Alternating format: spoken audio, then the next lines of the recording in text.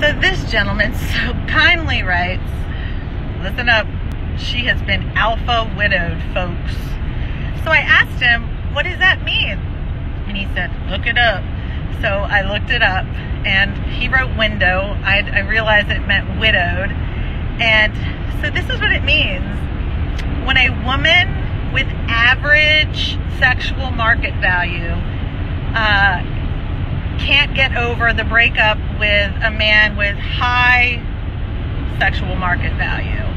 And as a result, she's always kind of stuck on him, and she doesn't date anybody else ever again because of that. So let's just break this down.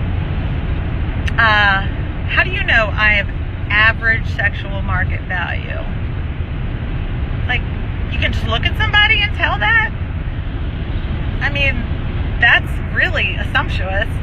And do you know that my ex has a higher sexual market value than me? Do you know any of my exes? Have you seen them or talked to them? No.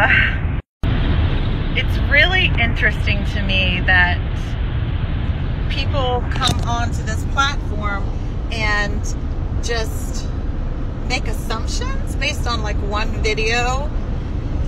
Sir, if you were a little more emotionally intelligent, you would maybe watch some of my other videos and know that this is not the case. Not the case at all.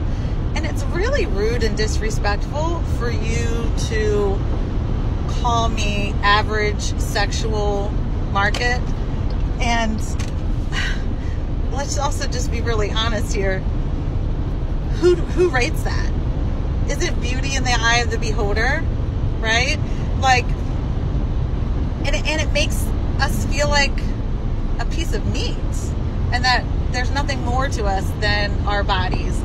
So I just would think that maybe good advice for the future for you would be to, you know, maybe read the creators or listen to the creators' other videos before you go commenting on something you know nothing about, my friend.